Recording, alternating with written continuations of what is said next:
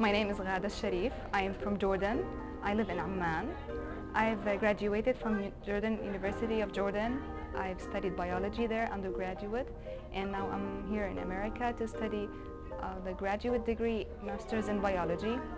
I'm so happy that I am a Fulbright scholar. I applied for this because I think that I owe my country something different, something really major, something that will my country will benefit from.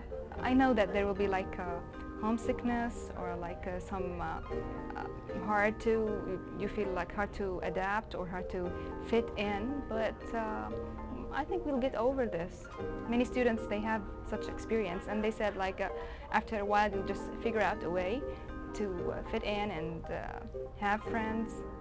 I encourage everyone in Jordan or all over the world to try this because it's really fantastic. You start learning, you start changing from the first beginning. You participate in this program.